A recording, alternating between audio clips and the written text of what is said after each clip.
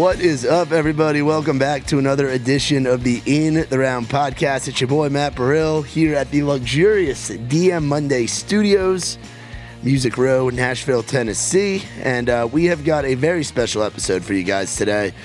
Episode 99 with my good buddy, Mr. JD Groover. Now, JD, he's basically a Swiss Army knife here in Nashville.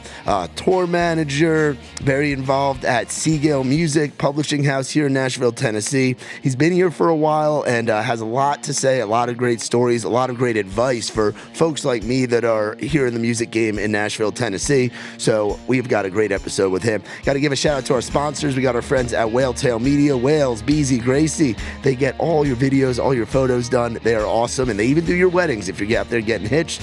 You can find them every other Tuesday at our Writers' Rounds at Live Oak Music Row, so check them out, Whaletail Media. We also got our friends at Saxman Studios, Grady and the boys out there in Mount Juliet, Tennessee, always getting good work done for a very good price. Be sure to check them out. Look up Saxman Studios. Last but certainly not least, our boy Mitch Wallis with the Digital Marketing Agency. You need TikTok help, you need Instagram help. Mitch and his team, they've got you covered. Mitch is working with all kinds of big acts, big names here in Nashville, and he'd be happy to work with you too. Look him up at Wallis_Mitch on Instagram. Look up Mitch Wallis and the Digital Marketing Agency. Well, we're going to get into it, guys. Episode 99 with my good buddy, Mr. JD Groover. Y'all are watching the In the Round podcast. JD, how the hell are you doing, my man? I'm good. Appreciate you having me. I know I said I would do this for like the longest time and just scheduling, and I was like, hey, I'm home. Like, let's knock it out. I watched Dylan's and Screech's, and I was like, I'm better than them. So, like, let's get this out of the way and let's have your highest rated podcast so dude far. Hell yeah. And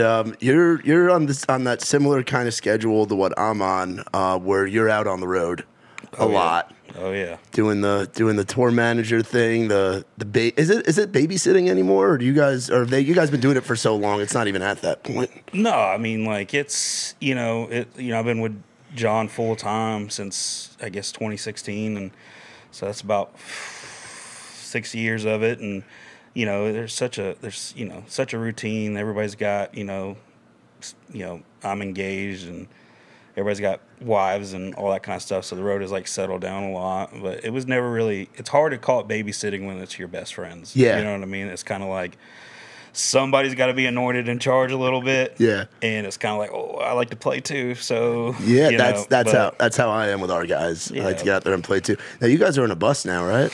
Yeah, it's a hybrid kind of bus thing. It's not a Prevo, but it's Tommy Cecil. He's got this like conversion. Oh thing. Yeah. It's got 12. I mean, you step on it and you think you're on a real bus, and it's it's been nice not chasing hotel rooms, and I feel that like trying to you get into a city and sleep for 4 hours and wake back up and keep the drive going. It's nice to be able to pull into a Loves or dude. Loves are great. What bunk are you in?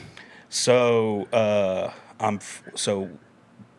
we have the ability to have 12. We have 11 because we make condos. Because Jon wanted a condo. Okay. So somebody had to take the top condo, and I was like, you know what? I'll I think I've earned that one. So, yeah. So I'm front right condo bunk. Nice. It's nice. I've got 2 air conditioner vents because of where the bunks would normally be. Dude, you made out. That's great. Yeah, so I've got one that blows down and then one that blows in my face. It's fantastic. Yeah, dude. I mean, because you guys did the van thing for a long time, right? Yeah, I'm a big proponent of that, especially with bands starting out. I even WME asked me to speak. I spoke on a panel for tour managers, and it was Tom, who was Dierks Bentley's tour manager, and Dylan Scott's guy, and I had no business sitting up there with Tom because he's like a legend. And like he left Dierks and he's now with Weezer. You know what I mean? Oh, shit. So he's like, he knows everything. And then the one nugget of knowledge I brought was like, stay in the van as long as you can.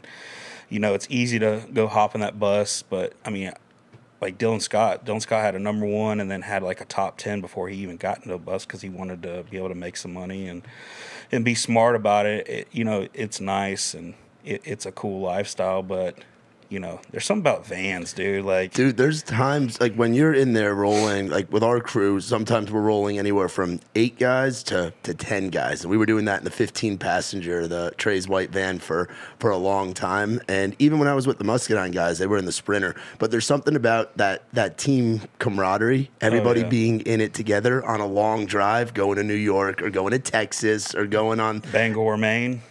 Dude, you guys did Bangor in the van? We did Bangor, New Hampshire. Well, we did New Hampshire, Laconia, New Hampshire. Great little town if you haven't been. And then went to Bangor, Maine, and then it was 27 hours of driving. So it was like, it was brutal. So we decided, we left right after the show. It was an early show for college. We got done like, it was like 7 to 8:30. We had the van packed at 9, and we just rolled. I drove to like 6 in the morning. Drummer got up. He did from like 6 to 11. Bass player 11 to whatever it was, and we were in Knoxville. And I was conked out. I slept and woke up and got dinner and then went back to sleep and somewhere in Virginia. And Steven, our bass player Steven DeLush, was like, "All right, we're in Knoxville. I'm done." I'm like, 2.5 hours? Let's go. I can do this. Got us home. It was like, we left like Saturday at 9 p.m. and got home at like Sunday 11 p.m. That is impressive. We are without stopping like that. What's cool about our camp and what I take pride in it is we've had a lot of people come and open for us, and I love teaching people how to tour. I love we took Dylan Marlowe out first, and Mitchell Tenpenny, he's a guy we took out first, and he's Mitchell's like the man. He's never forgotten like coming out with us and like me helping him and John helping him, and he always shouts us out for that. And that's something I love doing. That's why I love the stuff at Gayle, kind of, helping Jordan Fletcher and Jeb and all them get going like, okay, well, boys, this is a day sheet. Dude, and Jordan's out on damn radio tour right now. I was texting with him the other day. He is doing the damn thing. He's here today. He was in New York City yesterday, or like the last 3 days. And then, he hasn't gotten to ride a lot lately because he's always, if some of y'all know about radio tour, it's grueling, and you shouldn't tour while you do it, which is, it'll save your mental health on that and just your tiredness. But yeah, Jordan, he poked his head in the office today, and I haven't seen him in person in months, I feel like. And he was like, he's the first guy I got to sign at Gayle, and a lot of that has to do with Charlie and Gary, because we were doing Rome River Jam. It was Old Dominion, Langston, Riley, Muscadine. It was supposed to be Job. And Job's car broke down and couldn't come or whatever. So Jordan gets up there. He was selling merch, not using a hand cart, carrying these boxes across this field, and gets up there, sound checks, goes back to merch. I'm like, who the hell is this kid? And sounded great. It was my first year at Gayle, and Chris Dubois, who owns the company, he was like, all right, it's time for you to go sign somebody. And I was like, if that guy's doing that, working hard, there's no limit to his talent or what he's capable of. And so got to sign him summer of 2018, and he's been at Gayle ever since. Got a record deal, and managed by George Corey. And I mean, he's doing song to radio. He's got like 40 ads. And dude. It's a slow climb, but Dave Cobb's producing, which is kind of that's a big fucking deal. So I'd got COVID in like the end of 2020, real bad. And I kind of missed some stuff with Jordan, as far as like George reaching out, wanting to manage, and the record deal and all this stuff. And he goes, yeah, Dave Cobb's producing. I said, when the hell did that happen? And it's been a cool experience for him. And, it's so Jordan, if you know Jordan, if my mom was to ever get a divorce and be like, hey, I want to marry Jordan Fletcher, I'd be like, I've got no problem with that. Jordan is the greatest human in the world, man. He's such a like, he's giving Ray Fulcher competition for that nice guy spot. You know what I mean? Very much so. And it's like that whole crew. I mean, so you moved to town at when did you move to Nashville? Into 2016. But I was coming back and forth a lot. There's just from the bar and just pre-bar, I had a bunch of buddies up here, and just always been enamored by the city. And there was a bunch of people on my butt about moving up here and just taking the risk. And who was the one that finally got you to do it? Who was the voice that was like, and you were like, all right, I'll finally do it? It was a combination.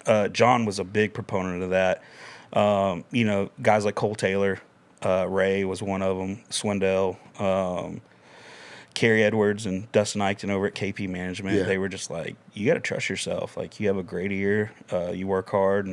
And finally I was like, you know what? I'm going to do it. Like, let's go. And John was like, cool, you're going on the road with me. And, he knew, and Kerry, everybody knew, like, publishing is what I wanted to be at.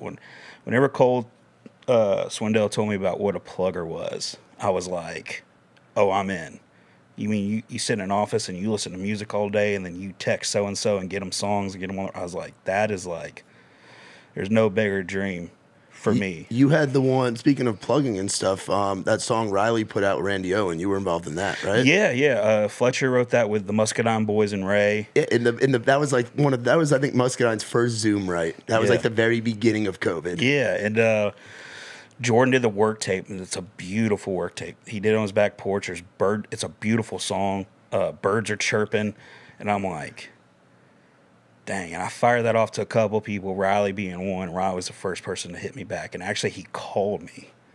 You know, Riley's not a phone guy. He'll text back or whatever, and he called me. He goes, hey, this is the idea. And he was talking about the Stagecoach plan, and it was going to be called Stage Couch because they couldn't do it, and he just fell in love with the song. And then, you know, Riley knows I love country music, and we talk about that kind of stuff. And I got a late night text from him one night. He's like, I remember exactly what he said, but it was in the terms of like, you ready to like shit yourself? And I was like, what?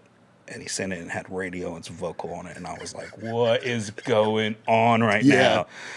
And, I mean, if you just grew up like I did on, you know, the Alabamas and the Randy Travis and Keith Whitley and stuff like that, that was just kind of like one of those things is like, this is sick. Yeah. You know what I mean? And so that was Jordan's first major label cut. It was, I think, the Boys' first major label cut. So it was cool to do it with some guys that played down in Tifton. It was all kind of like a... Yeah, and that's why I was asking, like, you come up in 2016, that's right around that point of like Nashville's very much where there's like classes where like everybody kind of like I moved here 2018. I've got some good friends that moved here around that same time, and we all still kind of keep in touch and work alongside each other. And it's like that class that came in that 2015, 2016, 2017, a lot of those folks, like the Peachtree Entertainment stuff, the 65 South stuff, it all kind of came up, and it came through Tifton as well with your time down there. Yeah, I mean, I got to Tifton. I was working. I went to Valdosta State. Wasn't there a venue in Valdosta too? Yeah, Blue Water. But I've heard stories about that place back in the day. That was kind of like the sister bar to the Gin in Tifton. Yeah. I worked at Flip Flops, which is like the #1 college bar at Valdosta. It's just debauchery. And I hated school. Like, I was good at school. I hated school. I had 3 classes left. And they were like, hey, you want to go run this bar? I was like, yeah, I've never even been to Tifton. Let's go. And, you know, so get up there, and we spend the first year trying to figure it out and learn that it can't be ran like a college bar because the college A-back wasn't, like, that big of a size. Yeah. And started doing some national acts. We did FGL. We were, like, one of FGL's first shows. Like, no shit. I did not know that. Yeah, it was, did them, and then Parmalee during their first #1. And then the next week, like, Cruise went to radio and blew up. And like, there was only I know how many people were there that night because I laugh. I still have the closing sheet. It's in my house, and you know, there's like 142 people there, which wasn't a lot for that room, and 8,000 people swear they were there that night. And then so that gave, with that song blowing up, that gave a lot of validity to what we were doing. And you know, we kind of partnered with WME and CAA and got those guys that were about to be on the highway. I mean, you name it, that from like, if they blew up from 2012 to like 2017, there's a good chance their first gig was with me. You know, their first real true. I did Party, Swindell, just everybody. And that was back when it was in the back room, right? Like you guys had the... So 2014, I got my hands on the building next door, and I cut a wall, and I put like this Lowe's double door, not a real like fire coated door or anything like that. Yeah, I'm familiar. Yeah. And so we got that because we got Old Dominion like 2 weeks before breakup with them was like #1. So they were hot. Like it was their first run on a bus, and you know, I don't know if you know Tommy Garris, who does their tour management, but he's a hell of a guy. And and opened that room and ended up doing Cole Swindell and Langston and Travis Denning and Cadillac 3, and just, I mean, anybody you can think of from that time, they ended up playing the bar, which was really cool. So yeah, is that how you met Jon? Was from I met Jon. So one of his best friends, Tyler Horn, grew up with him, and he's one of my fraternity brothers. Oh, no shit. And he was harping on me and the guy that did all the Valdosta stuff about booking him. We gave him a shot, and he played me on a Saturday, and it was just acoustic. And I think Forever Girl had been out for like a month or something, or maybe a little longer than that. I'm never sure. Yeah. And me and him just hit it off, man. Like, you know, he got done, and I mean, he put some people in there. I was like, oh, damn, this, you know, he's got something going on. And me and him just kind of talked and always hit it off and kept in touch, and, you know, and that was really it, man. It was a very natural, like, he doesn't need anything from me, I don't need anything from him relationship. I think that's kind of why we hit it off. And dude, I'm so thankful for Tyler Horn for that, because, you know, Jon is literally, you know, my best friend, or, you know, if not him, you know, he knows who Stinky is. Stinky's the man. And, you know, it's I always have a tough time, like, who's your bet, like, I got a tough time with that. But, you know, Jon has definitely helped me out so much, and honestly, because of him, I've got to grow up here. Yeah. You know, if it wasn't for, you know, Jon thinking I can handle the stuff, then, you know, I don't know what I'd be doing up here. Just, yeah, I mean, Jon gave me a lot of validity, not to use that word again, but, you know, he kind of, you know, he was getting hot, and he stuck his neck out, and like, that's my guy, and he's always been that for me. So a lot of love for Jon, man. Hell yeah, dude. I'm proud of where he is and what he's doing, and this new music he's got coming is next level for him. And I mean, it's 2023 is going to be a huge year for Jon. So let's go. I'm glad I'm still doing the road stuff with him, because that makes it easier. Yeah. How do you balance the working on Music Row, doing the publishing stuff, and doing the tour manager stuff? Because I've learned that tour management is a full-time job. Like, it's 7 days, like, with advancing shows and all of that stuff, there's always something going on with it. That's a lot to balance. How do you do it? Well, I got a good crew. You know, we've had some good production people. Right now, Ben Grubbs is in charge. He's our PM. Ben is my dude. Grubbs is very talented and very organized and very detail oriented and very hungry, and he cares. He came right. You know, it's hard. Like, think about the Muscadine camp. That's a hard camp to go into when those guys have been together for so long. You know what I mean? And Ben just came in like he'd been there for like 10 years. You know what I mean? And he's a blessing to work with. Jason Harris was our previous guy, somebody I hired at 20, and at 20 years old, he got to mix Gillette Stadium and Ford Field and absurd, just all this great stuff that, you know, he got to do. And then, you know, he moved to town to do rock music, and the state champs hired him. Shit. That's like his favorite band. It's like, okay, buddy, we understand. Yeah.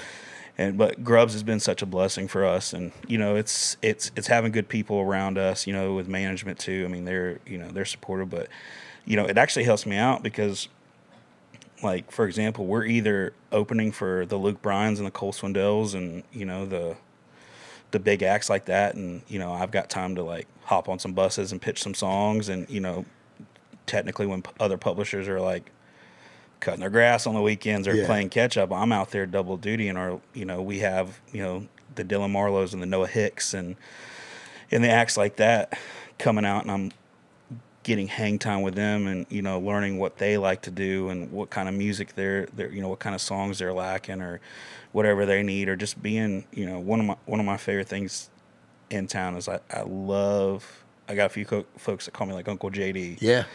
And I just love, you know, I tell people all the time, like, you have to make yourself valuable. You have to become a Swiss Army knife in this town. Yeah. It's okay to be great at one thing, but when you're good at a lot of stuff or knowledgeable, like, oh, I need a pocket knife, boom, there I am. I need a screwdriver, boom, there I am. That is like the number one piece of advice I can give anybody in town is become as valuable as you can at many different things. And then as you're going through other things, you're like, okay, I know how to do this. Or I might not know how to do this, but Matt Burrell does, so let me call him. You know what I mean? Yeah, just make yourself as valuable as possible. Become a Swiss Army knife. That is like my mantra in life, whatever. That's Georgia. Georgia from mantras. Mantra. And some of those guys that you just mentioned. I mean, you're obviously a Georgia guy, Florida fan, but proud Georgia guy. South Georgia shit, where you're gonna root for the Gators, and I'm sure you've gotten shit for that your whole life, but you've gotten to enjoy it too. The Gators had some good years. Yeah, my whole life, Trader, all that stuff. I grew up I grew up on Exit 1 in Georgia. I grew up 20 minutes from Jacksonville. We got all the Jacksonville, Florida stations growing up. My parents didn't care about college football or anything like that. Spurrier's putting up 100 points a week, and I'm like, I'm rolling with that guy. Yeah. And it was great for a long time. You know, it's been a little tough lately, but, you know, it's... you could be a Florida State fan. It could be worse. No, not me. It could be worse. That's what I'm saying. It could be worse. You could be rooting for the Seminoles. But a lot of those young guys that you just mentioned, and it's cool. Like I've had them play. I had them. They were some of the original guys when with my writers round over at Live Oak that I do. Like the Noah Hickses, the Dylan Marlows, all the guys that are coming out, like Tyler Chambers, Trey Team, Brian Fuller. There's all these kids coming out of Georgia Fuller, right now. Dude, he is about to flip people's heads over. I like that kid a lot. I don't know if you know this, but I had somebody back in the day, I was still in Tifton, reach out about Brian Fuller, and he was young. So this was 2016. Like, he's young. Yeah. And I let him open up for, like, Cadillac 3 and, like, Travis Denning and a couple guys. And I was like, man, this kid can fucking sing. Got a hell of a voice. And at that point, it was probably just raw. You know, and to watch him come up here and go through it, take his lumps, take his losses, and not, like, get deterred and just, I mean, this business will make you beat your head on a brick wall. Absolutely. And for him to, like, come through the other side of this and just, I've been watching the videos and all that stuff like that, you know, just to watch him do what he's doing. Brian is a talent.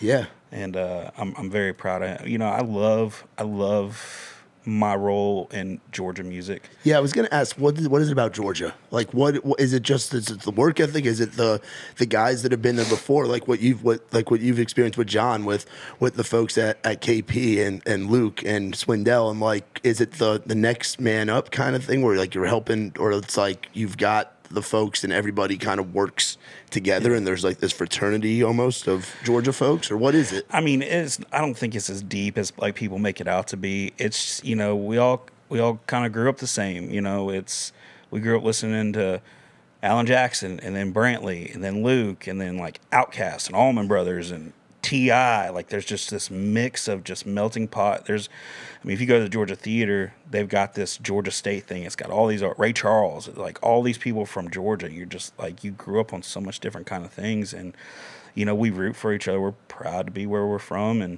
it's, I mean, it's cool. I mean, even Corey Smith, you know, that's a name people forget about. And like he's kind of like a little godfather to a lot of this stuff. He perfected the building the college markets and just growing the circle around them. Yeah, Corey's a big influence on a lot of people down there, and then watching, you know, buddies like, you know, Cole Taylor, you know, come up here and succeed as a writer and like get some number ones, and you don't have to, you know, be in front of everything. You can be a writer behind the scenes and really, you know, chase your dreams. I mean, shoot, he's got a cut on Luke Bryan, and he's got so much stuff going on, and to watch him like get married and have a family, and like that's the kind of cool thing that I'm into right now is watch, you know, Travis Denning's about to get married, and watch all these like people that I met at 20 and 21 years old. Shoot, some of them 17, like Trey Landon, you know, like just to watch them like turn into men and be families and houses and like get everything they ever wanted because they worked hard. I mean, like that's such a cool thing to watch, honestly. I know that's like sappy and probably not what you want me here for, but like, dude, no, that's the truth though. Yeah. Is you get to watch people grow, and like you said, like we're talking about Brian, like you go through those peaks and valleys, and to keep going through that. And be able to, because in this life, it's hard to have a family. It's hard to find a good woman to settle down with, which you've got. And yes, it's very hard to find someone to put up with the shit that we do for work. And so when you're able to find that and able to have a family and still do what you love here in this town where it can just eat you alive, that's big shit right there. Yeah, I mean, shoot, I got lucky. I got the best blind deaf girl in the world. I don't know what I did, but you know, she, you know, and it's tough. You know, the touring is tough, you know, especially, you know, we dated in, you know, 2019 and then 2020, you know, I'm gone, and then 2020 closes up, and then I'm home all the time. And then when we went back out in 2021, it was a little getting back. I was ready to go. I was like, hey, like, we all were. We are out. Let's go. And you know, that whole year at home brought us a lot closer together. And I understand, you know, everything's a two-way street, and you know that's made me a lot better of a person, and you know, it takes, you know, the moments away. You know, when I'm home, I take them a lot more serious than I used to, and I got a good one. You know what I mean? So how'd you guys meet? Was it Tin Roof? No, it was. It was. We have a crazy story. So we actually met at Red Door. Okay. But it wasn't like that. It wasn't like a Friday night out or anything like that. Cole had did his album release for the All of It record, and I had pitched 2 songs on that record, and including All of It. And so everybody was at that Whiskey Jam album release party and stuff like that, and it just got too crazy. So I went across the street to Red Door, and Allie was there. Had never met her, but she was hanging out with like Nudie and Lenny Wilson and Nathan Ford, a bunch of people that I already knew. So I just kind of like, all right, I'm gonna hang out here for a little bit. And I actually took a group photo for them because I don't know what was going on while they were out like that, but I don't know if it was like a going away thing or whatever it was. And then I was just like, man, this girl's beautiful. So I did a little sliding and into the DMs. Hey, there you go. You know, but what's crazy is like when we're talking. I asked her where she's from. She said Seattle. I was like, oh, I love Washington. I've been to Seattle. I've been to Tacoma and Spokane and Bremerton. And she's like, Bremerton? Why are you going to Bremerton? I was like, well, I had a Navy base in my hometown. Everybody got transferred to that Navy base in Bremerton. So we would go up there and visit my mom's friends and stuff like that. She lived in Bremerton, which is like as big as this room. Yeah. Which is like good for this room, but not like a city. You know what I mean? Yeah, like the odds of you having been to her hometown that's crazy. So we would stay with my mom's friend, Miss Patty. So we went up there, my first visit with her and her family and all that good stuff. We went to go see Miss Patty, and then we're driving by, and I was like, oh, that's where she lives at. 0.4 or 5 miles away from Allie's house is where I spent all my time in the world by this boat launch. And it was just kind of like, okay, this was supposed to happen. Like, yeah, this is it. So went back up there and in Christmas time and proposed to her right there, and had Jordan Fletcher wrote the song I asked her to, and her dad hid in the porta potty to take the picture. No shit. Because it's like a little park boat ramp thing. It That's was awesome. Yeah, it was cool, man. Like it's you know, and to have a rock like that in my life to kind of keep me grounded, because you know, the road can, you know, you literally barely have time to do the laundry to leave again. Yeah, you know what I mean. And having her for a couple of days always mellows me back out, because when you're in charge of the ship, I mean, there's just so much logistics and personalities that can get involved, and you can have the best times or you could be stressed out. You know, like this past weekend we were at the Georgia Theater, which is like next to John's hometown, so it's friends and family. So it's like it's a great night. Like it's, you know, it's a great night, sold out, all that good stuff. But you know what I mean? It's just you're up and down the stairs all day, and you didn't really sleep the night before, and you know. But those are like, strangely enough, those are like the proud moments of touring, when you just go, shit, like that was epic. You know? Yeah, that's how I felt going to Mobile with Gary and Charlie, and how I felt this past year watching Trey play at Iron City in Birmingham. You know, like that was a big deal, like those hometown shows, which I think that's actually where I met you and John for the first time. Was I filled in and sold merch for you guys. Yes. We had an off night, and that was when Damn I Need a Dirt Road had come out. And Gary and Charlie came out. I hopped behind the merch table and was selling that Jon Langston merch. Yeah, man. Yeah, that was night 2 of the 2 sold out shows back in 2019. Yeah, right before. That was the last time we were there, because 2020 was canceled, and 2021 they were limited. Yeah, it was a weird thing over there. So you were also at one of me and McElwain's favorite spots, I believe, over this weekend or recently. Oh, Wild Greg. Wild Greg's, bro. Wild Greg is a character. He's a one of a kind. He is a one of a kind man. Very generous, very on top of things as far as like hospitality, making sure we have everything. Security. We need. Just on to the point. I've never seen many owners sit in the security meeting with me. Oh yeah, which was awesome. He's adamant about that. But I mean, he rolls out a red carpet for us. We've done the Pensacola one twice, and we've done the Lakeland one. Don't you love that load in? You know, we have to forklift stuff, right? Yeah, that's what we do. We go up through we have the forklift and do the elevator and do this and do that. And a Pensacola load in is not for the faint of heart. Yeah, so this was Grubb's first time doing that, and I was like, I was prepping him hard. And I think we got like a drum head smashed or something. Oh, we had to go to Guitar Center and replace something. I don't remember what it was, but yeah, that's a cool thing he's got going because there's so much stuff to go do. You can go to the beach. You can eat some good sushi at the Khan's place right there. Yeah. Man, yeah. Well, Have you done Lakeland? Yeah, we as did. Well, we've done all 4 of them with Trey. So we've done Austin, Texas, which that place is wild, and then his place in Minneapolis is wild too. Yeah. What I love about Wild Greg is he's a freedom fighter. He'll go out there, he'll be in the news, man. He is a regular. He told me he's on Fox News or Fox and Friends like every other week. He sends me the videos of it. He like texts me. He'll send it to me and Trey in a group chat and be like, "Look at me and Tucker," and it's him on Tucker Carlson talking about how he's suing all these cities over COVID mandates. Yeah, doing that, and he running for mayor or something. He was talking about. Yeah, he's running for town council in Minnesota. Has he told you about St. Gregory, his island? No. He has an island on the border of Minnesota and Canada, where he's just got it's like Greg's Island. Yeah, I mean, I'm not shocked. yeah, dude, that's what I'm saying. He's technically got a pilot's license too. So if you ever want to fly with him, just let him know. We brought him to one of the Kid Rock shows, dude. He had a ball. I stepped in the foot in the door, and you were the first thing he brought up this time. He goes, "I didn't know you know Matt Burrell." I was like, "Oh, geez." Yeah.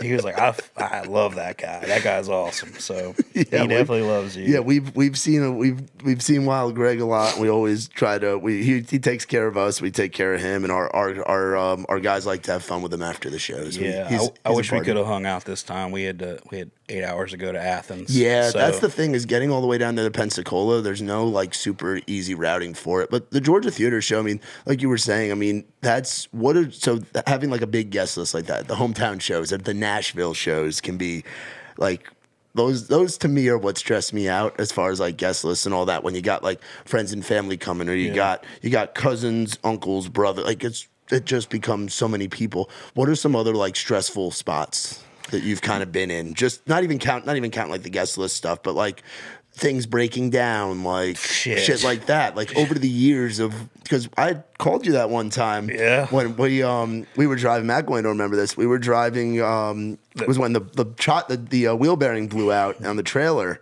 Buddy, that is the story of our lives. And we went and got the box truck, and we had to cross-load everything to the box truck, go all the way out to North Carolina for that mud bog. Yeah, that we are, knock on wood, this trailer has held up pretty good, but we are known trailer killers. There's been so much. I mean, it's the road. Literally everything that could happen to us has happened to us. Flat tires, trailer wheel bearings going out. The very first time that happened was we were going to Grizzly Rose. Oh, geez, yeah, we've been out there, yeah. But John was on radio tour, so John, our drummer Scott, and Brad, were flying in, and we flew our production guy that time in. And so me and Steven were because John, it was the first time at Grizzly Rose. John wanted to use our gear. He didn't want anything going wrong. This was a big deal. It was before we left, it was pretty much almost sold out. And so me and Steven were let's have a nice little man trip. Let's leave Tuesday. My buddy is equipment manager for the Rockies. We were going to go to the game and go to batting practice and do all this stuff. So we head west, and this story makes my skin crawl. It's the worst time I've ever had on the road. So we stop in St. Louis for the night, and we wake up. I was like, "Steve, you ever been to the Orange?" She goes, "No." I was like, "Let's go do that." So we take the van and trailer, and we park at 11 a.m. Okay, time is very important on this. Okay. At 11 a.m., broad daylight, lunchtime, park in this brewery parking lot, walk over, get an iced coffee, ride the little small thing up. Yep. With some people from Green Bay or wherever they're from, do the whole arch thing. A great man date. You know what I mean? Just a good man date. Bro time. Yeah. We get back. We were walking in the van. I was like, Steven had this camo hat, and it was on the ground. I was like, oh, dude, I must have kicked that out, man. I'm so sorry. Get closer. Somebody broke into our van, stole my suitcase and backpack, stole his suitcase and backpack. 4 laptops are missing. His in-ear monitors, his ears, both pairs gone. All this stuff's gone. Trailer intact because we have these mega locks on there. Yeah. Like you have to like weld this thing to get in there. Awful. No clothes, no nothing. Call police, make a report. We're sitting there for like an hour and a half. Finally, Steven calls back and goes, where are these people at? He calls the lady. The lady goes, oh, baby, we don't come out for petty theft like that. This is St. Louis. Jeez, yeah. And we're like, what the hell? So we're like, screw it. Let's keep moving. We stop in Columbia, Missouri, go to Hooters, have a beer, laugh it all off. Best place for a beer. Yeah. Laugh it all off, get some wings. And we're like, all right, we can make the game tomorrow. Columbia to Denver is like 12 hours. Let's just go.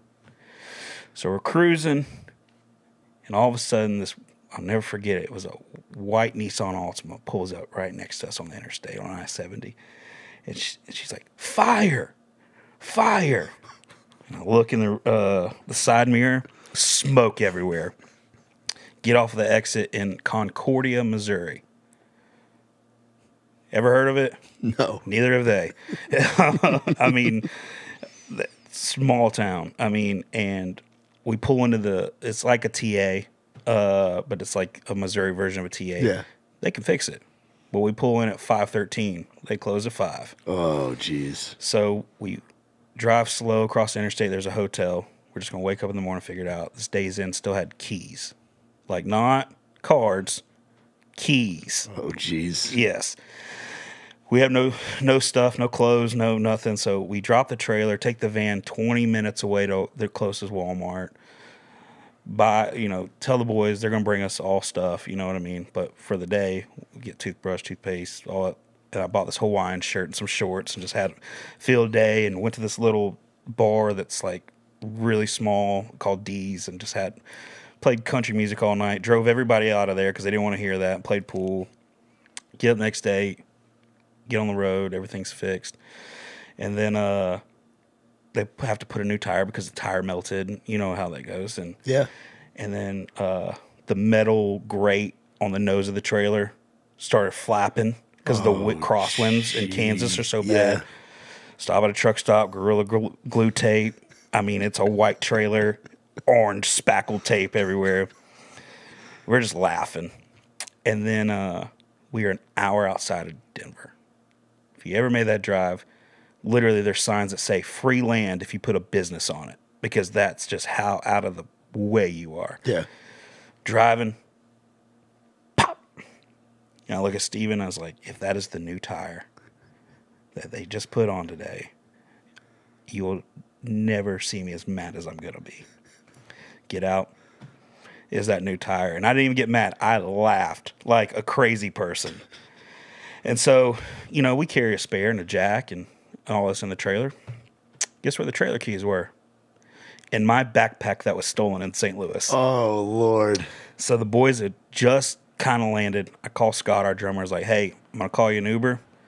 It's about an hour away. This is what's going on. So he gets there. The Uber driver didn't want to take him, obviously, because it was like in the middle of nowhere. Yeah. AAA wouldn't come out. That's how far away we were. So he gets there. He unlocks the trailer. I mean, I was like a NASCAR pit guy. Like, I never changed a tire that fast. And Scott, God bless him, was like, hey, you want me to finish this up? I said, no, get in the effing back. Like, I'm finishing this drive. Get to the hotel, toss the keys. I was done. So then the next week, everything goes fine the rest of the week. We get back. The next week, we're playing in Minnesota, have an off day to get to one of those country concerts in Ohio. I think it was Country Fest. Yeah, one of their big festivals. Yeah, they've got like 4, and they're all called country something. Yeah. You know what I mean? So it's just Ohio shit. Yeah. And so we have an off day. We have this great day playing. We're going to spend it in the dales of Wisconsin, go to water parks, and just have a time, kid, Yeah. Raining a little bit. Boom. I'm like, I got this. Changed van tire went out. Changed it, going down. We got music, you know how it is. Music's blasting. Everybody's having a good time. We're thinking about tomorrow. Scott goes, y'all smell that? No. Look in the side mirror. Smoke everywhere. We had lost both tires to the trailer. Okay. We only had one, so we had to call a tow truck. Guy's first day on the job. Oh, has a flatbed. We had to put it up there. Our bass player, Steven, had worked at a tow company in college. He put it up there because the guy couldn't do it. Jesus Christ. So we have him drop it off at Walmart. Ooh. We're going to get 2 new tires and screw it. So put us in this hotel. Got us in this hotel. I stayed up till 5:30 whenever the tire center opened up. Went to Walmart. The guy was like, cool. It'll be done probably in an hour. So I take the van. I go back. Get a shower. By the time I'm out of the shower, guy goes, hey, you need to come back up here. We can't do this. Oh, no, excuse me. I forgot. I had to drive 45 minutes to get the tires because they didn't have them at like the Wisconsin Tractor Supply, whatever that thing's called. So I bring them back. I'm like, let me know when it's done. Be about an hour. Get a shower. He goes, hey, man, we're not going to be able to do this. I go back up there. I was like, Steven, wake up. Steven just falling asleep. I felt so bad. Steven's like my little partner in crime on the road. He's like so handy. And we go up there. He goes, can't do it. The axle's bent. They bent in. I'm like, what? Because I don't know what to tell you, man. So we have a show still. So, all right, I'm going to get a U-Haul trailer. Guess where the U-Haul place was? 45 minutes away next to that Tractor Supply place. Oh, geez, you go all the way back. Go all the way back, get this trailer, get everything in there. Our risers don't fit. Our drum riser doesn't fit. And it was like this cheap thing we found on Craigslist anyways. So we leave it there. We left this trailer just in Wisconsin. That was all in a 2-week span. I was so aggravated. Yeah. I haven't run into anything quite like that. We've gotten into some stuff on the road with. One of our experiences. It was actually in Georgia. It was in Milledgeville. Yeah. Somebody slashed our trailer tire in Milledgeville. That to me is one of the like I love going to Georgia because the crowds are always great. When I was selling merch, they buy a ton of shit. Awesome, very welcoming people. Yeah. We have a lot of fun in Georgia.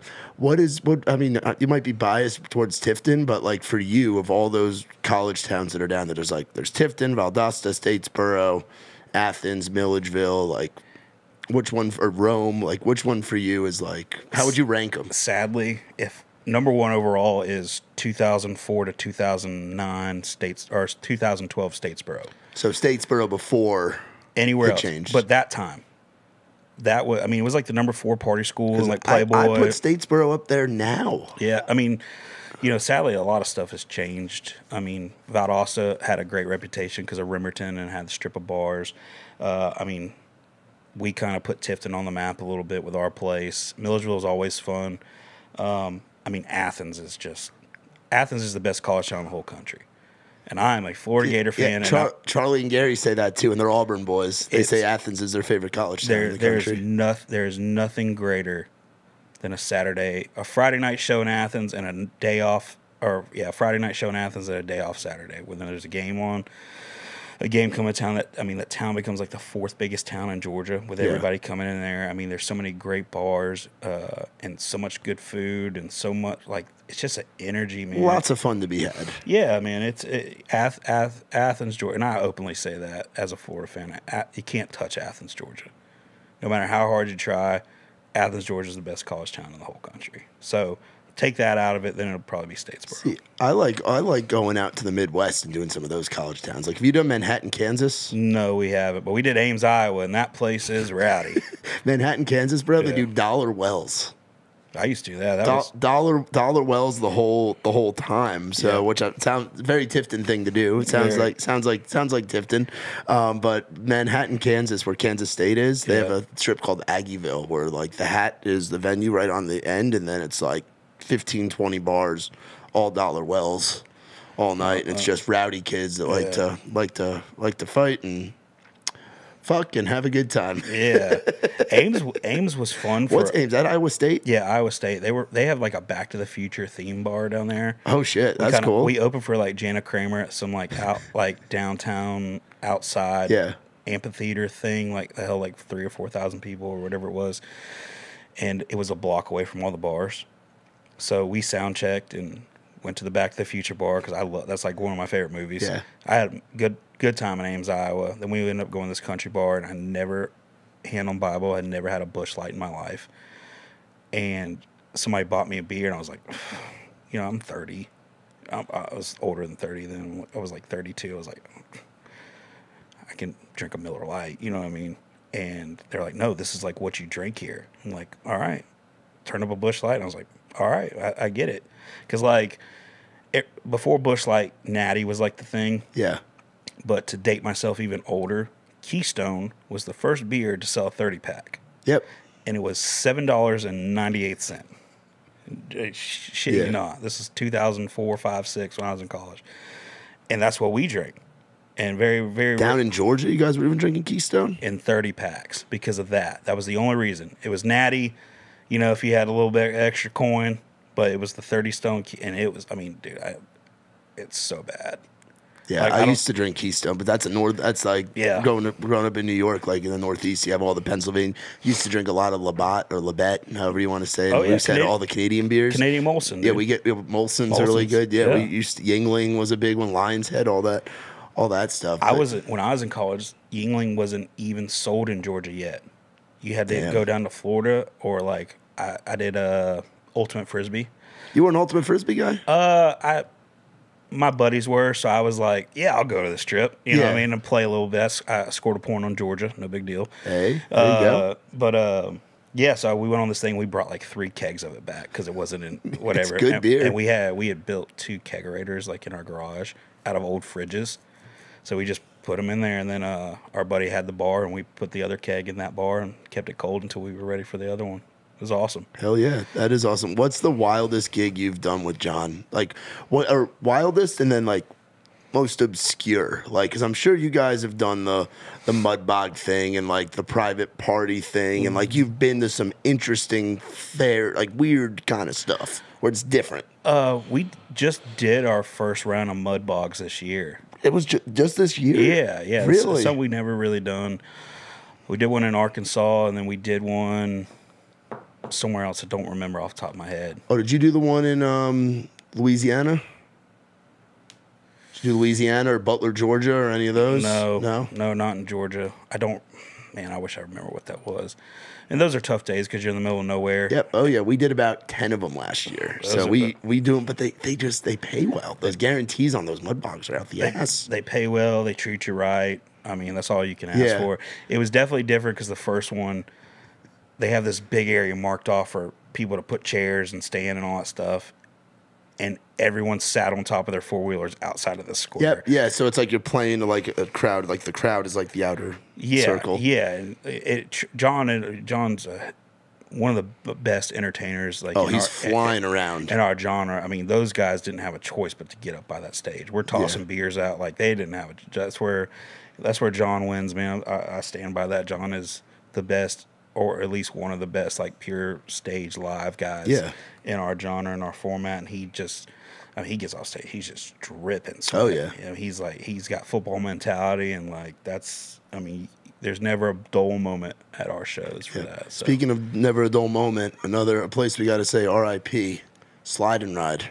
Martin, Tennessee. Yeah, that was our last show before COVID. Yeah, I was there. Yeah. I was there with Ethan Willis. Yeah, that was our last show before COVID. It was, I didn't know I just recently learned that they closed that down. But they moved to Jackson, right? They opened a second location in Jackson, and that one has Pookie and those guys have live bull riding in that venue. There's bulls in that venue. Oh my god! So it's not you ride the bull; it's you watch people ride the bulls with helmets on. Yeah. So it's Tennessee Billy Bob's. Yes, Tennessee Billy Bob's in Jackson, Tennessee, in a smaller area. But we did a show. My first time to Slide and Ride was with I went out there twice with Ethan Willis, which was when he was opening for you guys. And then I did one with Muscadine, and then I did one with Trey. The one with Trey was like January of 2021. Yeah. So it had just come back, and that I'd never because I had seen it packed with going to see Jon there, but Slide and Ride, like when you those small towns, man, when there's that energy of those that 800 to 1800, if you're being generous, cap room. There's nothing like the energy in those small town kind of rooms, man. No, man. In Martin, Tennessee, those people got after it. Yeah, they are rowdy. That club level, man, is infectious. You know what I mean? It's just like they're small 1,000-cap rooms, and everybody's right up on you, and it's just, I mean, there's so many places that I genuinely love. Like, and God bless Jon for, letting me be a part of this. And I've got to see so many different places and cities and stuff, places I never imagined. I'm from, a little town in Georgia. I never thought I'd get out of there. And, Jon is taking me around the world and, to Canada and Mexico and all these cool places. And you get to go to these legendary spots. Like, I don't have a list of my I know where I like going. You got to have a top 5. Yeah, but it's so hard to even say that out loud. Billy Bob's is on there. Yeah, but it's because, like, I know you build relationships with the folks that work at the venue, like I've got with Wild Greg, or I've got with the folks at Coyote Joe's and the Blind Horse Saloon in Greenville. Like Coyote Joe's is on my list because as a tour manager, it's an easy day. Heidi is on top of everything all day. They got lunch there for you when you show up. The sandwich bar. The sandwich bar is phenomenal. The prime veggie trays right there. They hook it up with the barbecue in the green room. Yeah, those wings and mac and shit. And the peanut butter pie, dude. Peanut butter pie is great. Yeah, Coyote Joe's is high on my list. Rick's in Starkville just because Rick is like... He's OG, man. He's the man. Man, Rick during COVID texted and checked on me. You know what I mean? Like, Rick's just like... Yeah, he's got a business and he's in it for the business, but at the same time, he actually cares about the humans in it. And we show we'll always try to get there before they close the next night or the night before because Rick will come sit up there and have a beer with us, and so Rick's for sure. Billy Bob's is obviously like the premier. Like when you get to headline that back room at Billy Bob's, you okay, things are going the right way. Shit means something. Because, Texas doesn't care about what we do up here half the time. And very true. For Robert Gallagher to handpick Jon and be like, hey, you're up. And he let us play 2 times in 5 months. Yeah, which is a huge deal. And he put us on the same night Cody Johnson was in town, and we still did damn good number in there. And that just shows the love that he has. If you ask the band as a whole, because everybody likes different things. I'm just talking from a tour manager aspect. Yeah. Because Coyote Joe's and everything's laid out. Joe's on weed? Oh, Ed is the man, dude. Ed is... There is only one Ed Worm. Yes. Ed is... Ed took a shot and let Jeb open up for Corey Smith, and, that's what Ed does. Ed's kind of like Rick, but he's just the Chicago Rick. You know what I mean? There's just so many, If you ask the band as a whole, because everybody's top 5 are different, you know, the Blue Note in Columbia, Missouri is on everybody's top 5. I've heard so much about that place. I haven't gotten to go there yet, and I'm hoping we get there at some point. It's an old theater. The load-in is easy. The back door is right at the stage. Their production crew's on top of everything. Hospitality management's on top of everything. It's right in the middle of downtown, which is now SEC country. Yep. So it's an SEC school, and they got this coffee bar next door with the best Vietnamese coffee, iced coffee I've ever had in my life. I had one, and we didn't have a merch seller then, so we got the venue to sell. And I know after that, I went in there and went 100 miles an hour explaining this, and I had to stop and go, hey, I'm sorry, let me slow down a little bit. Yeah. But if you sell it out, so we played it 4 times.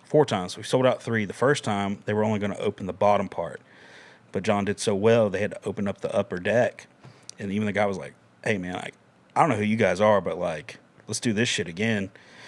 Sold it out 3 times. They give you a little trophy. It's a microphone that says "Sold out, fuck yeah" on it.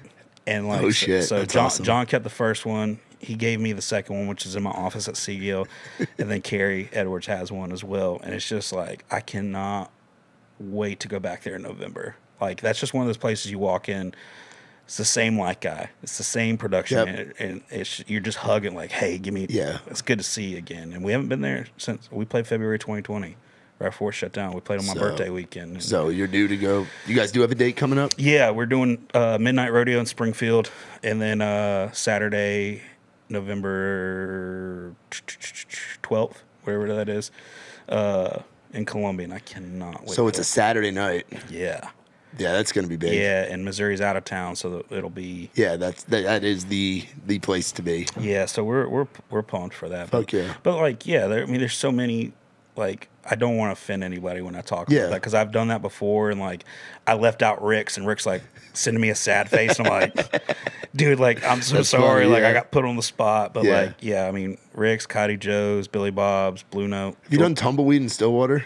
No, we have not played in Oklahoma. That Tumbleweed in Stillwater is one of my favorites. We're going out there next week for the Outside City Limits Festival, and they always take such good care of us. And it's that place, and it's like you said, it's funny going out to red dirt country because it's different. Yeah. You know, and it's cool when you're with a Nashville act that gets to go out there and gets to do the because the Nashville crowd and the Texas crowd are very different. Yeah. If they like your shit in Texas, sometimes they're just dancing in a circle to it. They're swing dancing to it if they like that, or they're up front and rocking like you're in Tifton, and they're in the front row and they're rocking. We like it when they're rocking, or I think our guys at least do. You know, it was a little odd the first time, and you got people two-stepping and twirling around the dick down in Dallas. You know, yeah, it was definitely we had played Billy Bob's with Cole before. You know, they don't typically let openers, but they bought the tour package, and we were on the tour, and to see him sit down at tables was like the picnic table thing tripped me out the first craziest thing. And so when we got in there, I made a joke, was like, so are we moving these tables out tonight? And Robert goes, no, you ain't earned that yet. I was like, all right, dude. So, but no, I mean, there's so many, like I said, I'm so grateful to, that I got a best friend like John who like lets me do this and is so understanding about like my other goals and my other passions and my other dreams, like as far as, this publishing stuff. And my boss, Chris Dubois, for those who don't know, Chris Dubois got fucking hits. The definition of a heavy hitter. Hits. Such a heavy hitter that he has his own publishing company. Yeah, he's got hits. I mean, like, all the Brad Paisley stuff you love. He wrote Buy Me a Boat. He just got a #1 on You Should Probably Leave. Did he have some Carrie Underwood stuff too? I think he's on one with Kelly Lovelace. Okay. But no, he's he's such a professional writer. Like he cares about. He's just not in there to bust a song out and leave. Like and developing talent. Yeah. It seems like is a big thing going on at Seagull right now with the roster you guys have and how it's growing, and seeing artists like Jordan and Jeb doing their thing, and Everett and different people coming up. You guys aren't just looking for people to write songs. You're looking to grow people into talented writers and artists. Well, that's where we're heading nowadays with just the way publishing's working. It's a tough business to be in. How big was that news that came out yesterday? The 15%. I mean, it's going from like 7 something. I mean, you're getting double, which is not great, but it's a good start on where we're going. Big step in the fight. Yeah. So I mean, every little thing counts. I mean, these there's no songs without songwriters. Yeah. You know what I mean? The quality. There's so many people who can tell stories better than some of the artists can write. You know what I mean? And that's okay. Like I love when people are comfortable enough to take an outside song and realize what a good song is. I mean, like The House That Built Me would have never seen the light of day if there's no artist on that. So I love pitching songs. It's like it's hard because it's 99% no's. Yeah. And you gotta like navigate those waters because like you get to know a song like Lynn Hutton is one of the writers I get to work with. Another heavy hitter. He's just Eric Church Cuts. Nobody gets Eric Church Cuts, and he's got he wrote Jack Daniels Kicked My Ass Again Last Night, and then that was a cold one. Yep. 2 of his bigger songs, and and you get to work with him, and then get to meet his wife Tammy and see what like cuts and stuff mean to them. You know what I mean? Because that's how they make their money and how they're surviving, and then so you care a lot more. You know what I mean? You become invested. Yeah, man. Like I want to get Lynn another #1. Like I want to stand on stage and I want to introduce him to the town and be like, "Hey, suckers, like Lynn Hutton right here." And he's doing well. He's gonna be on the Laney record. He's all over the Jameson Rogers stuff. He's got a cut on John. How many calls are you making a day plugging? It varies. I mean, like there's a lot of calendar work that goes into it, which is, I'll openly admit, not my strongest suit. Admin kind of stuff, or you're just booking rights. calendars? Yeah, just booking rights and stuff like that. But I get a lot of my cuts through my artist relationships. You know what I mean? And I don't send 900 songs to an artist because that just gets overwhelming, and it's like I'm trying to sell them something. Yeah, they're not going to open. They're going to see 900 songs and be like, I'm not opening this Dropbox. I'm not opening this file share. But when I send something, they know, and I want them to know, if in case they don't know, it's like I put a lot of time and thought into actually sending that song. There's plenty of songs I would love to send, but I've literally thought about it long enough, listened to it at least 5 or 6 times, and been like, all right, this is it. You know what I mean? And I'm grateful for the opportunity, and and to work with everybody over at Gayle. I mean,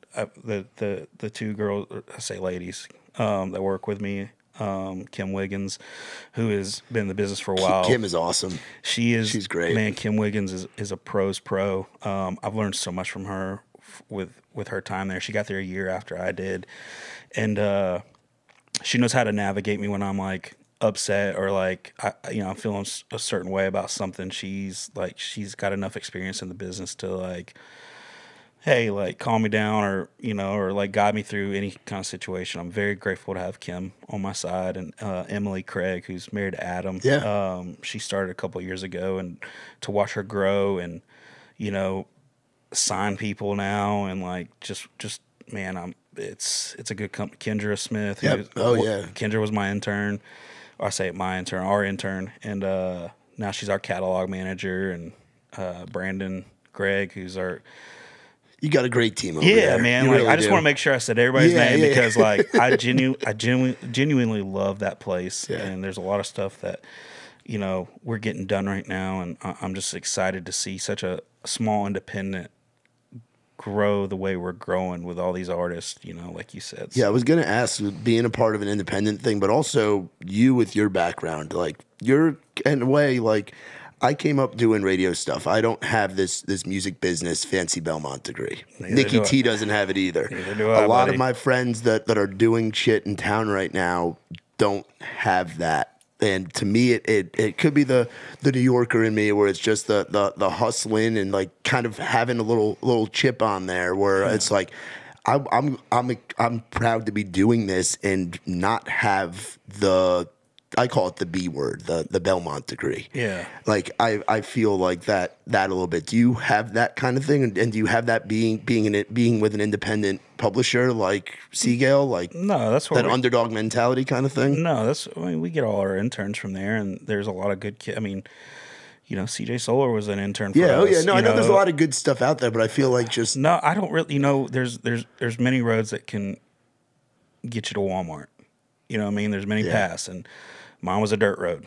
You know what I mean? And that's the way I look at it. And like everybody moves to this town for a dream. And who am I to?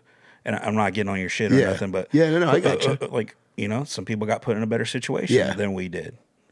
Not their fault. Yeah. Let them chase their dreams. Like Graham, he just dropped a song at Preachers and People. Yep. Preachers need people like me. He's my intern. Yeah. Cool as shit. Never would have met the kid if he wasn't the intern. Yeah, if he wasn't. Yeah. You know what I mean? And I don't know. I don't get into all that because I didn't live here long enough, or like, you know what I mean? Like that doesn't rub me the wrong way. I just, you're going to work hard regardless. If you work hard, you're straight. Work hard, good shit happens. Yeah, you work hard and you're a good person. Yeah. Doesn't matter if you went to Phoenix Online or Belmont. Yeah. You know what I mean? Like if that's the path you had to take. Like I know that was probably the most redneck things I've ever said. But everybody's trying to get to Walmart. But I just had to take a dirt road. Everybody else got to take the freeway. Now, 2 Nashville institutions you've had a lot of involvement in, and I know because of you posting about them and stuff. Daddy's Dogs, yeah, man, and Tin Roof. How important are both of those things to you? Because they are Nashville staples, and you got to kind of when you moved to town, they were kind of still coming up. They weren't what they are now. Yeah, I mean, Sean and Andrew at Daddy's Dogs. I mean that. So when I moved up here, I had to find something. I didn't want to get back in the bar. Had plenty of opportunities to bartend and do some other stuff, and I was like, if I get back in that bar, I'm not getting back out. Yeah. It can be a trap. And I had to find something to make it, so I didn't blow my savings or nothing like that. And Sean and Andrew hired me at Daddy's Dogs, and I would work outside of Losers on like Mondays and Tuesdays. What a networking opportunity. That is where you meet everybody. Dude, I would have, I shit you not, Megan Patrick, Farron Rachel's, Lainey Wilson, all that whole group of people. That girl gang, yeah. Would come and sit on the coolers and play me demos and just hang out with me, and Megan would bum dips off me, and and it was sneak me beers and stuff like that. Sorry, Sean. It was that that can get misconstrued from the outside of like, look at that guy, look what he's doing. That it's selling hot dogs and stuff like that. But you know what, man? Like, it enabled me to stay here. It enabled me to go on the road on the weekends, and it kind of made me tougher to the nose a little bit. I'm not gonna lie. And Sean tour managed El King for a little bit. Andrew played, I think, with Mickey Guyton a little bit on guitar, and so those guys have toured and they're in the music business, so they understood it. So when I had, I'll tell you this, I got my job at Seagill. Man, it was crazy. I was actually working at Daddy's Dogs when I got the call. I had taken a meet with Mark Driscoll, who was our VP, and then did one with Chris. It was a dinner, and then I didn't hear anything. And I'm like, and I've been trying to get into publishing. I met with some companies, and I was like, you're an idiot. Why did you leave Tifton? You left a gold mine. You had such a good thing going. It was, I'll never forget, it was the Winterfest in Centennial Park. And I had to get out there early because the festival opened at 10. So I had to go to the old Daddy's Dog's house, get the cart, load the coolers. The girl didn't show up because it was December 1st. It was snowing. It was 12 degrees. So I was out there by myself, setting this tent. And me and God were we were going at it. That was one of the few times me and God had a, come on, bro, meeting. And I'm sitting there. I'm like, you moron, and just so down on myself. I'm not selling any hot dogs till lunchtime, so I'm out there from 7 to 12 freezing. God bless Sean for having these little heaters that are not enough. And then Saturday, it was a Saturday, phone rings, Mark Driscoll, and I was like, it's like, hello? He goes, hey, man, you busy? I was like, nah, man, what's going on? He goes, hey, so, we've met, and we want to offer you a job for, X amount of money and full benefits and all this stuff. You interested? I said, buddy, you could have had me for nothing. You're an idiot. I would have took this job for free. And called Sean. I called my folks, and I called my buddies and John and everybody, and let them know what was going on. And then called Sean, and Sean was just like, man, I hate losing you, but this is it, dude. I'm proud of you. Yeah. Sean texts me once a month, every other couple months. And Sean's Big Daddy. It's his face on everything. Yep.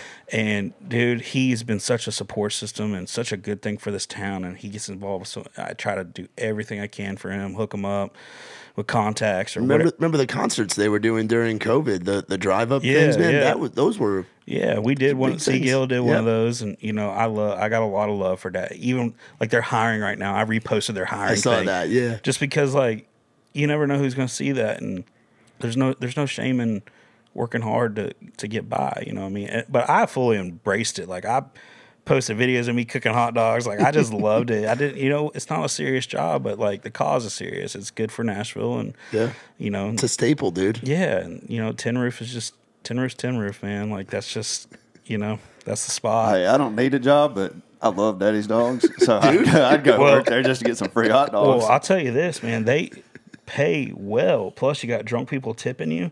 I mean, dude, I don't want to because I don't know if it's changed hourly or not, so I don't want to say that. I'll tell you later.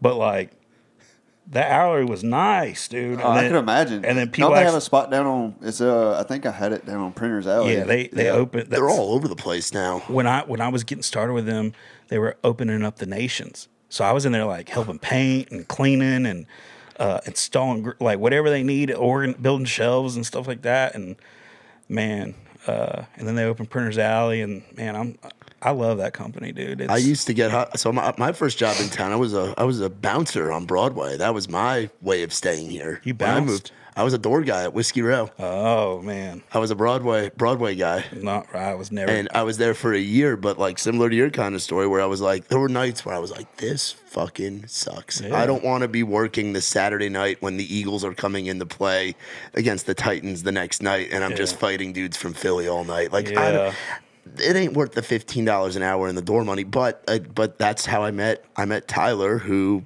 is he's doing now he's tour managing and production managing for Gary and Charlie, and that was how I got the Muscadine gig, was by just just you're in that. And I had a lot of moments like that where I was like, am I an idiot for leaving New York and New Jersey for coming down here?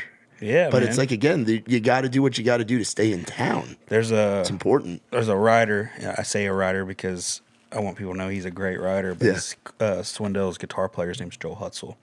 Yeah. I know Joel. And Joel is a guy, like, I was talking about moving up and stuff like that. And he looks at me one time and goes, "Buddy, you can't win the game if you're not there to play it." And I'm like, "All right, Joel, fire me up one time. Let's go." So I always tell people Joel says that. That's one of my other big things I like telling people and I let people know that Joel said that because he's right, man. If you're not here to play the game, you can't win it. And 84 people, it's probably more than that. 84 people move here a day. They want your spot. They want my spot. Yeah. They want Luke Bryan's spot. They want, you know what I mean? So you have to work a little bit. These people that move here for 2 years and then go home and shit on Nashville because, they didn't make it or whatever. Man, you didn't work hard enough. Like, it's a 10-year town, and Haley Woodard did 12 years in a 10-year town for a reason, you know what I mean? Yeah, and everybody's, like you said, everybody's path is different. Yeah, man, it's such a competitive town, but I wouldn't want to live anywhere else. Man. Me too. I love getting to see the country with John and just help him as much as I can. Do you think touring helps you not get sick of Nashville because we're gone so much? Yes. I think for me, that's because I think if I had stayed bouncing and I was doing that 5 nights a week on Broadway, I'd feel different. But going to XYZ town, city, it keeps it fresh. Yeah, I think so too. I mean, it's it's grown. Nashville's grown a lot. Since you've been here, especially. Yeah, I mean, it's a lot different, but I love it, man. It's just, I don't know. It's like, I don't want to say little New York City, but there's always something in the air there. You know what I mean? Like there's an energy. Yeah, man. It's cool to watch. You could go into, that's what I tell people all the time. I'll get people that visit and they'll send me a video of somebody playing. They're like, "This is the best guy I ever heard." I was like, yeah, everybody's best from their hometown is here. And some of them are playing Chili's. Yeah. You know what I mean? Like, it's just what it is. And I love it. And the people who really, hunker down and work are the people who end up, making it. And that's, I got a lot of love for Charlie and Gary, the way they do stuff and their mentality on things. And, those boys work hard. And, that whole, like you talking about, that whole class of guys of, Riley, John, Combs, and Travis Denning, and people like that. Those are, they came here to do the damn thing, And that same group, Jordan Rager and Cole Taylor, Yep. Like, I love it, man. It's an infectious town, and there's nowhere I'd rather be. And like I said, like I'm very blessed to get. Most people don't get to do one thing they love. I get to do 2 things I love, and I'm very, very. It is not lost. Like Coach Taylor on Friday Night Lights says, he's like, it ain't lost on me. Yep, it's not lost on me. Like I understand. I understand that I'm a very lucky human to get to do this. But you worked your ass off to get here, dude. Hey, that's man, part of it. And I'll tell you one cool thing is. So John does hate one thing I do. What's that? Anytime we have a big night or a big celebration, I kind of give him a hug. It's like, we still got work to do. He's like, man, just enjoy it. And I'm like, we still got work to do. And that's our mentality. Well, he makes his Grand Ole Opry debut. God bless John for being one of the best dudes I know. We were supposed to play Grand Ole Opry 2020, April 2020. Gets canceled. And then they come around and ask again. And so I get a phone call. John's like, "Hey, man, got a new Opry date." I was like, hell yes, because I'd never been. Yeah. I said I was not going to the Grand Ole Opry till Jon Langston plays it. I missed Fletcher, Combs, Ray. I missed all the homies' Denning. I missed all the homies' debut because I stuck to this promise. And Fletcher and Everett were making their debut in January. I'm like, hell yeah. Like, I might get to go watch them. He goes, "Man, they told me I could pick any of these days, and I picked February 22nd. I said, "Dude, what?" He goes, "Dude, you waited this long. Like, it's got to be your birthday." So I missed Fletcher and Everett, obviously. Yeah. And I say we, but he makes his Grand Ole Opry debut on my birthday. That's what kind of guy John is, because he knew how important that was. I'd been in Nashville forever. Never been to the holy grounds of wait until he was playing and he was standing in the circle. And we get in there and we go to the green room, and I guess he had already been there or like snuck it in, or I forgot how that happened. It was such an all day for me because I was looking around. Yeah, you're a historian of country. You love country music. I love man. country music. I'm looking at like names on the wall, and like they got Luke Combs' hat, Kaido Joe's hat in a case, and I'm like, man, that guy played my bar. You know what I mean? Like all this cool stuff, and get in the green room, and he's got this guitar. He's like, get that guitar out of the case for me. And it was his guitar from Radio Tour, and he had wrote a nice note for happy birthday for me. And at the bottom, he says, P.S. We still got work to do. Hell yeah. So if you ever need to know anything about Jon Langston, that's the kind of guy he is. So I'm very lucky. Hell yeah, dude. Yeah, man. Absolutely. I hate telling that story because I get all like, dude. It's a family thing. That's your fucking brother. And you guys have been through breaking down on the way to Colorado together, and been through all that, and then to see and then like you said, still got work to do. You guys still growing. And now another thing that you love that I got to ask about, because and down here, you're the fast food game. Bojangles. What is it about Bojangles that separates it from all the other? Because because we don't have all these chicken places up north. We got Popeyes and KFC, and that's it. Man, I like Bojangles though. It's good. Bojangles is awesome. Because do they sponsor you yet? I've done some stuff for them. Really? Yeah. It's funny. I the first like giveaway thing I got to do, it was this thing where I had to post and you tag people, and I was giving away like a $50 gift card or whatever.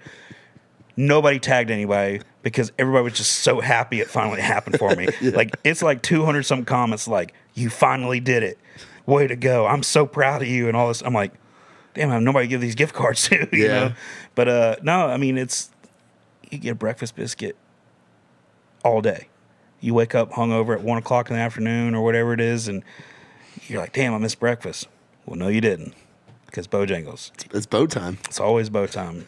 Cajun filet biscuit, egg and cheese, whatever kind of tea you drink. Older I got, I'm now on the unsweet tea game. I'm not a real Southerner anymore.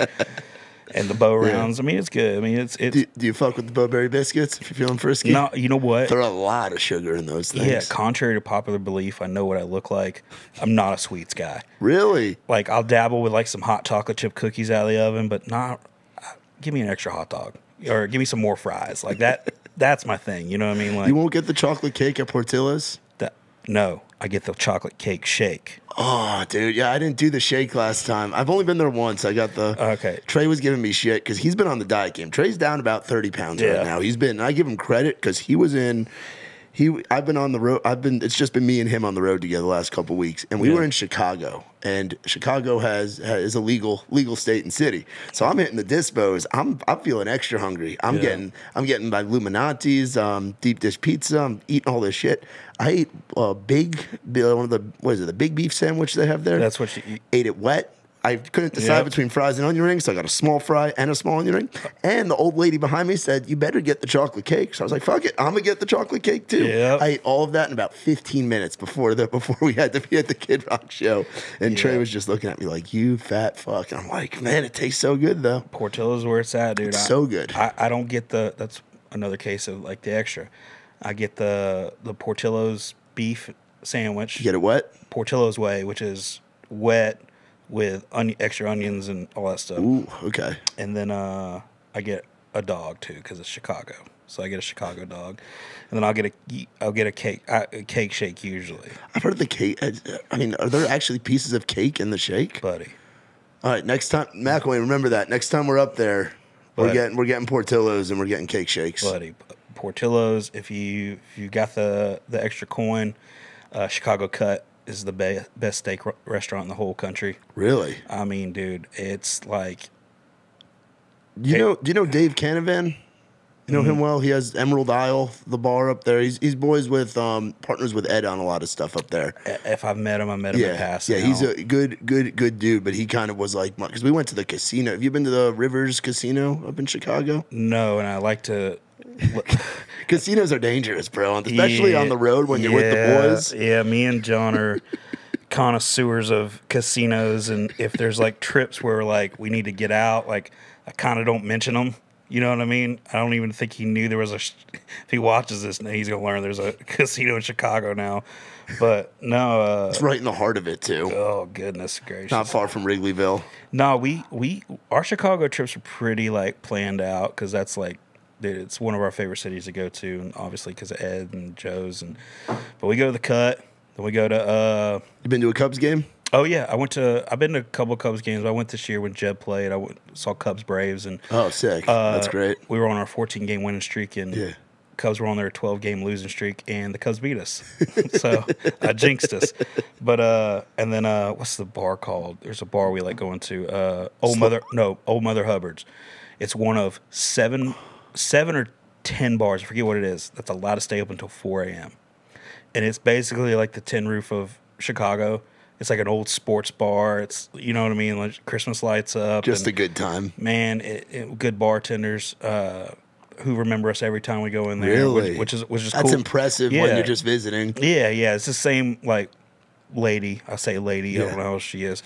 But she's always in there, and she's like, oh, Nashville. So last time I was out there with Jeff, she did that. I was like. So Chicago's your favorite one to go? Favorite city to go to? Chicago's up there. Portland, Oregon is up there for me.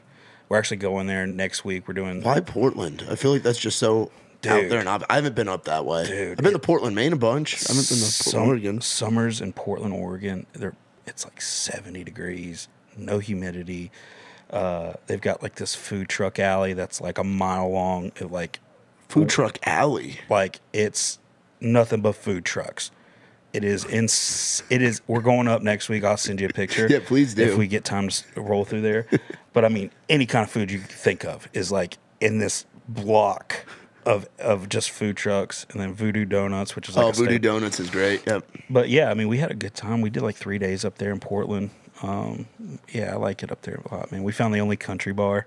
Hey, there you go. And drank. They had like John Daly's on like for their special, and we just sat up there and drank John Daly's. But I love Portland. I love Cincinnati. Cincinnati's very underrated. Yeah. They have a casino as well. Yes, they do. Been there. They have a casino and a tin roof. Yep. So very underrated city. Plus, like, you got the van days where you're driving. There's not a more beautiful drive in or out. I've hit it at sun up, sundown, just going over that bridge and looking at Cincinnati. Yeah, the Bengals Stadium's right there. Yeah, man. Yeah. And then you get to drive through like the heart. I'm like, man, this is like whoever designed this, like whatever architect or whoever did this right, because you're just coming through Florence, y'all. You know that big water tower. Yep. You're going through. You get from Kentucky to Ohio real quick. Yeah, you're just like, oh shit. You know, nothing. Oh man, this is beautiful right here. Yeah. And then nothing till Columbus. So, no, that's one of the craziest things is like learning the whole country. Yeah, learning the high. And if you've been in the van, do you still drive the bus every now and again? I help out with that because you don't need a CDL for it. I think we're like that's how we are with the bandwagon. Yeah, and I like driving. I feel the safest when I'm driving, obviously. What do you have up? Are you a Gatorade guy? Are you a peanut M&M's guy? What are you like snacking on, drinking on? Jerky guy? No, dude, I'm not really a big snack guy when I'm driving. Are you a Zin? You just popping in the Zins? Yeah, man, I gave up dip in 2020. God bless you. When everybody else picked it back up. Yeah. And then I've had a couple in the times, but you know it's. What was your can of choice? Grizzly Wintergreen. Grizzly Wintergreen guy. Dude, welfare bear. Welfare bear all day long, dude. It was $2.87 a can. Yeah, and dude, I'd buy it by the roll and feel like a king, dude. But I got on the Zen train. I'm gonna have to swap because the skull over here. Yes, the price of skull has gone up here recently. $5 a can almost. $5 a can for skull. You got to get on that Grizzly. No, I got out at the right time. You did. Yeah, I know. It's like Dogecoin. You got out at the right time. This stuff is expensive too, for like the 15 pouches or whatever. But I mean, dude, when I got on that, I was such a big dipper. Like, I would do the sixes, and I'd put 3 sixes in my mouth, so 18 milligrams of like nicotine. Jeez. And like that was the only thing that would help me. And then I've weaned off. I'm on the threes. I do like 2 threes just for instead of 1 6, just for so I could feel it in my mouth, you know, kind of thing. Use that as a soundbite, but no, it's literally black coffee, iced coffee usually, and good cold brew, nicotine, and Keith Whitley. Though I think the boys are about sick of hearing Keith Whitley out of the front of that thing. But old country, I mean, what's cool is, you know, Brad will hop up with me and he'll play like, you know, the rock stuff or play me his demos, and Steven hops up and it's like Boys to Men and stuff like that, and so I mean it's good. Our old sound guy Jason would get up there and play hard rock, and like I could tolerate the Nickelback, and You're not a big butt rock guy? man, so our new drummer his name's Pablo Riveras. He was in Chelsea Grin. Steven and Brad love heavy metal, so yeah, dude, when John goes to bed and like that lounge area, like 2 a.m, it's like If there was room for a mosh pit, they'd be doing it. I'm like, what the hell is and like there's a sub, like Tommy did this, right? Put in a great sound system. The sub is right behind the driver's seat. So it's just I'm like, what in the I still haven't figured out how to unhook that thing. I'm gonna learn how to unhook that thing. But no, I mean we got a good crew, and it's man, God's good. You know what I mean? Amen. Life is good, God's good. I just, love sitting here and talk. I'm not a me guy. You know what I mean? That's kind of why I put this off for like the longest time. Yeah. But I got a lot of respect for what you do and Nikki T, and just Appreciate a lot that, man. A lot of stuff going on in town. The In the Round podcast, the In the Round stuff over at Live Oak. Yeah, the round's taken off from what it was. I mean, we helped. I don't want to say like 2020 was a great year for the second half of 2020 for me was awesome, between seeing what happened with Trey and all of his stuff, and then we were one of the few rounds. We were lucky to be at Live Oak, and they let us do our thing, even though there were people up in the apartment across the street taking pictures from the balcony, trying to get them in trouble. Well, Hason's a G. Hasten is a G, dude. He is the man. To me, he's one of the best ambassadors as far as like bar owners in town. Yeah. He's right up there with anybody else, and just supporting the music, supporting what we do on the industry side. Like he's the guy. Yeah, Hason. In the same aspect of obviously Ward's great. Yeah, dude. The guy I call Ward the Godfather. Ward, we did a whiskey jam in Tifton. You did a whiskey jam at the gin? Back in the day, we had Travis, Farron Rachel's, Eric Dillon, Ward played, and it wasn't how it is up here, because it was a rowdy ass college bar. I mean, like it was like I did not know that is. I would have paid to have seen that. The Tifton crowd at a whiskey jam. Yeah, man, that's where I met Eric Dillon at. I'm not gonna tell that story on camera because I love Eric. Eric had it was a fun night. Me and Eric still talk about that, man. Every time I see him, man. But Ward, nobody's doing what Ward's doing, and everybody tries to replicate, obviously, because it's such a music town. But the brand, alone is just. Yeah, I say if it weren't for Ward, I don't think I'd be doing what I'm doing. No, he literally gave the town the playbook. You know what I mean? And he's such an evil genius. He didn't give you all the plays because he's still growing, and Ward's somebody I lean on a lot in town. He's somebody I can take. Like he's one of those guys that'll just bring, like me being it'll be 4 years in October that I've lived here, and Ward's been here obviously a lot longer. That whiskey jam's older than I've been in town. Yeah. And I could shoot him a text or give him a call, and he'll answer. He'll hit me back. Like he's very supportive of what we all do. It's important to have that in the community. Yeah, Ward likes the idea of Nashville growing, and we did the Hardy takeover, and just to watch all that go down, and take a step back and just look and be like, damn, Ward, and Ryan Onan, he's a part of that too. Yep. I want to make sure his name is said, because Ryan's just the biggest part of that. And that was Nikki T's thing with Hicks tape. Yeah, Nikki T was. I was texting Nikki T, and he's like, "Bro, you're not gonna believe." We were out on the road. We were heading out to I think Indiana that night, and Nikki T was like, "Bro, you're not gonna believe what's going on over here." Yeah. Like, oh shit. Yeah, it was wild. John went up on the bus with Hardy, and I went to go grab him for our set or whatever, and I popped my head up, said hey to Hardy, and was like, dude, you broke losers. You broke the bar. You broke the bar. He just laughed. It's man, and throw Hardy in that category too. I mean, he's. Man. You've watched him come up. I met Hardy back in the day. He played bass for CJ Solar. Yeah, he was a bass player. And CJ played my bar, and man, to watch Hardy just evolve like that, it's special. You've seen all those Hardy, Morgan, everybody that's out there right now. You've gotten to see, man, from your time in town or just being in the business. Yeah, man, it makes me excited about, what's coming. Yeah, there's a lot of cats out there coming up right now.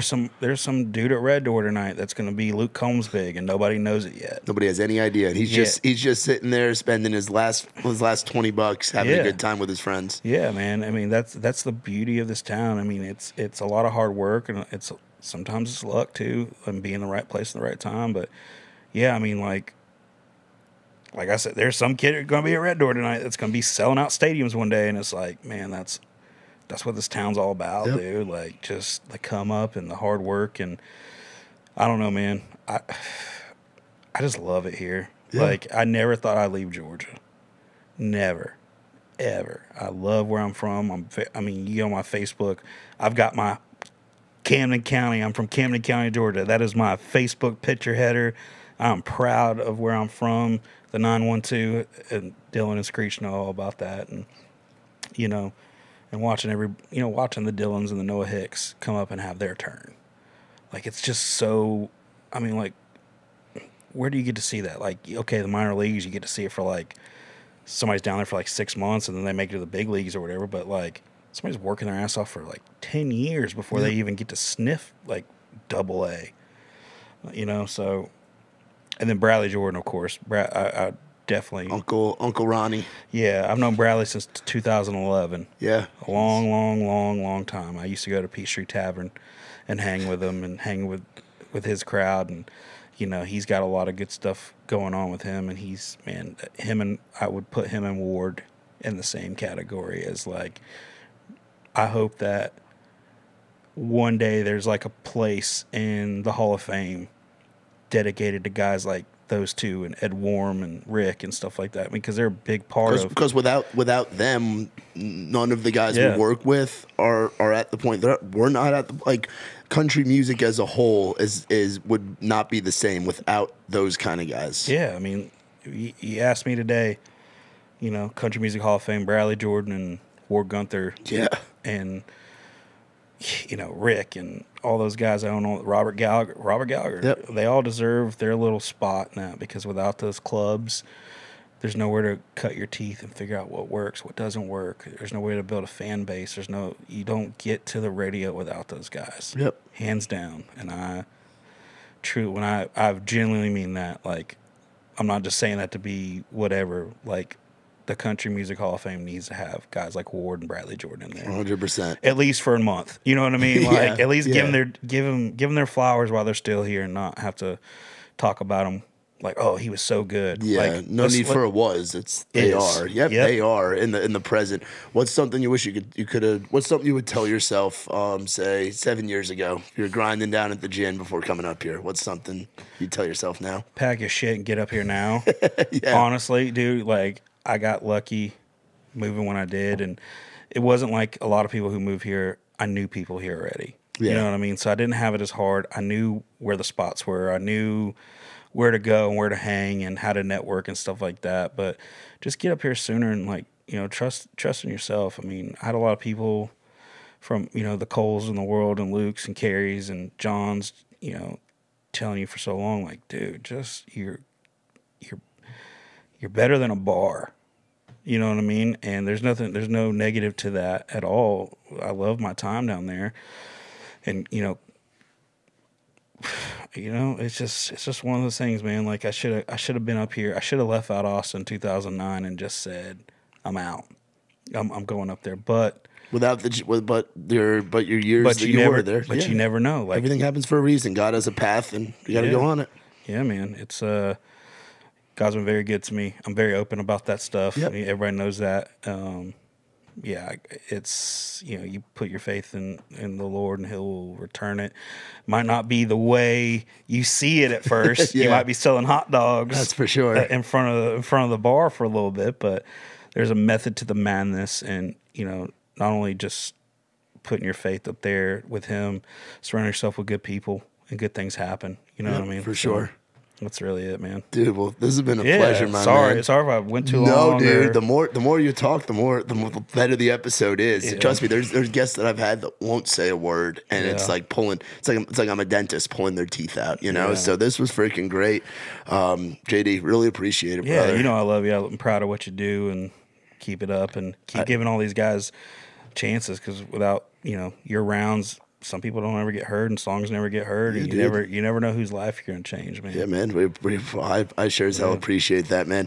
Y'all be sure look him up on social media, JD Groover. Just look up all the dates where you guys are gonna be out on the road. Yeah, we're this is our only weekend off till Thanksgiving. Let's go. That's exciting stuff. I know the lady back home doesn't like hearing that, but that as a guy that tours, that hypes me up to hear. Yeah, man. It's what we love. There's I know at one point nobody played more shows in our genre than Jon Langston at one point. We were road dogs. We ain't scared to. I mean, we've been from Maine to Spain, man. Whatever. We ain't scared. We've been to Moncton, Canada. Look that place up.